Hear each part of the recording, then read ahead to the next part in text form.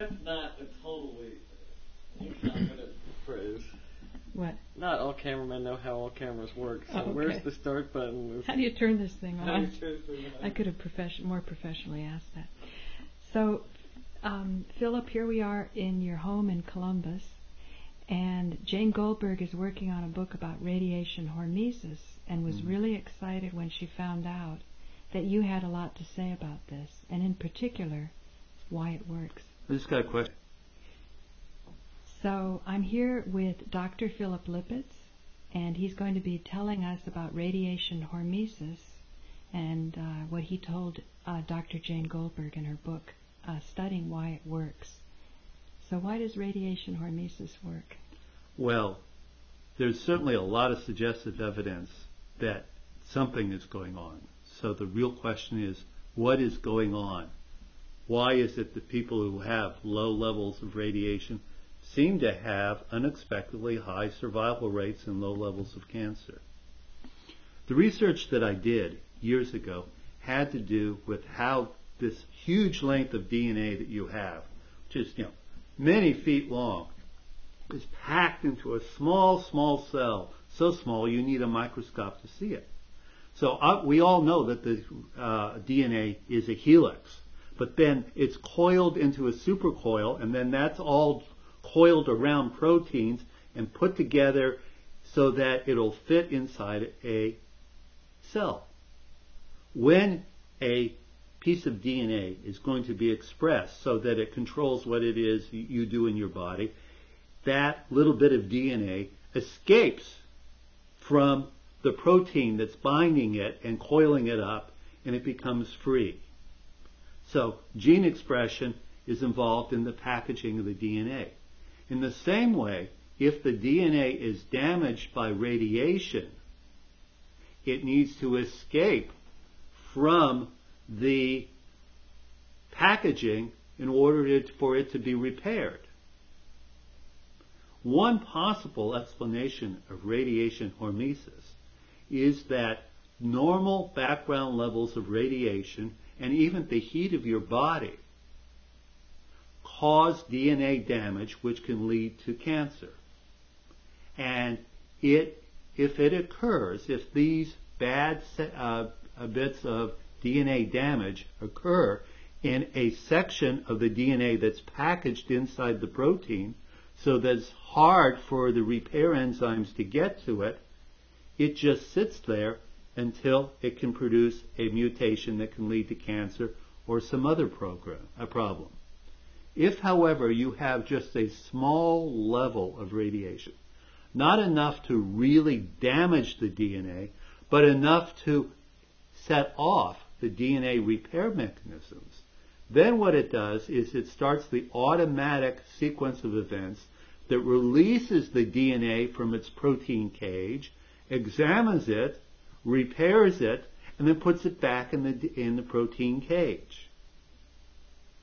If you start this with just enough radiation to get this going, potentially, and this is unproven, but potentially what could be happening is that you are repairing not only the small amount of damage caused by the background radiation, but you're also repairing the amount of damage that's caused by normal wear and tear, heat of the body, background radiation from some other source, free radicals from the food you ate, any of these things.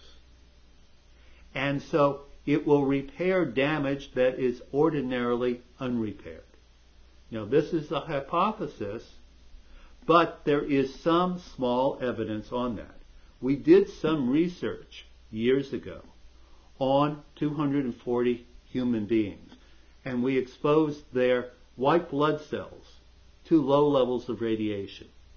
And what we found was that people who had been, about 85% of the people who had been exposed to low levels of radiation, their white blood cells, after it was repaired, the DNA packaging, the shape of the DNA was actually in slightly better shape than it was before the radiation.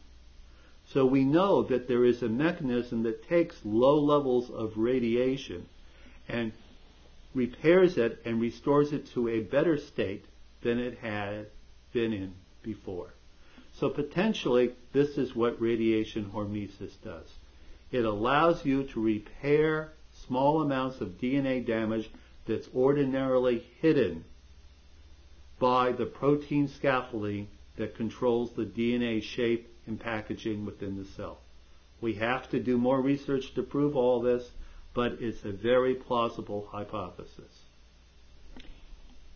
You had said that as you age, the coiling is looser, but a person with cancer has tight coils. Is there a contradiction there? You think cancer is cancer, bad thing, what we and found aging is that this coiling in the packaging went much, much, much, much stronger when you had cancers. And that when you had aging, it became looser. So you had these two extremes. We found that even in plant models this held true, and that if we took a DNA that causes cancer in plants and we increased the coiling, the packaging, made it stronger, made it tighter, we actually increased the number of tumors that were made. And that if we took that packaging and decreased it, that decreased the amount of tumors that were made. So let me finish. So another possible mechanism that should be explored is whether or not when you expose a cell to low levels of radiation, you are reversing the tendency towards super tight packaging, because you're taking it apart, you're examining it, and then you're putting it back together, and maybe you put it back together in a state that more resembles normal than the tight packaging that you have with DNA in a cancer cell. By the way, we also took some human cancer cells, hairy root leukemia white blood cells, and changed the packaging of the DNA in them, and morphologically and histologically they appeared to revert totally back to normal cells. So there seems to be some correlation between the degree of packaging, how tight the DNA supercoiling is in cells, and cancer on one hand, aging on the other hand. How do you make the packaging tight or loose in laboratory setting? There are chemicals that actually increase or decrease the packaging of the DNA. And what's interesting is that these chemicals are known to alter your immune response. And we showed that this changes the packaging of the DNA of the immune cells. So we have a mechanism by which cells respond to try to keep you happy, and that there is in the body naturally occurring molecules whose job it is to control how tight the packaging of the DNA is. And these are known to be beneficial compounds. Who is we? Who did you work with on this study? Well, this work was done at Ohio State University and under the auspices of General Molecular Applications, or myself, and my collaborator on this work was a man by the name of Ralph Stevens. Did you get your PhD on this? No, I didn't get my PhD on this. I had my PhD long before I did this, long before, 4 or 5 years. What was that on? My PhD was on the mechanism of cancer induction using the cascade of molecular events that occur, specifically involving prostaglandins and polyamines. It's an obscure topic. I don't know if that'll mean anything to your readers. And so the degree was ultimately given in what field? Oh, I have a degree. I have a PhD in biophysics. Biophysics. And I have a couple of dozen publications in things ranging from, analytical biochemistry to half a dozen book titles to whatever. So how did you get interested in radiation hormesis from there? I got interested in radiation hormesis because you guys contacted me and asked me. No, but Right. to do that study. When you did all that research. Well, when I did all the research originally. On low-level radiation, what prompted Why did I do the research on low-level radiation? Because I recognized that radiation changed the packaging of the DNA and that we were exposed to all this all the time. I studied with two guys, Ron Hart and Dick Setlow, who were the pioneers in the field of DNA damage and repair. And so my whole training was what happens when the DNA is exposed to low levels of radiation, whether it's from the sunlight, ultraviolet radiation, ionizing radiation, which is what you're talking about, or even other forms of DNA damage like free radicals or the heat of your body. It causes depurination of the DNA. All of these are forms of damage that happen to the DNA. Ron Hart showed that your ability to repair the DNA was directly correlated to how long you lived. And that there was also some studies that were done that showed that if you don't repair the DNA properly, it can cause cancer. So, of course, we then became interested in the whole question of low levels of radiation, because low levels of radiation are everywhere around us. So how does the body respond to that? What do you think about radon in basements, or did you ever consider that? Never considered that issue. Yeah, because there's some studies that say it's actually a good thing, even though there was an industry preventing it.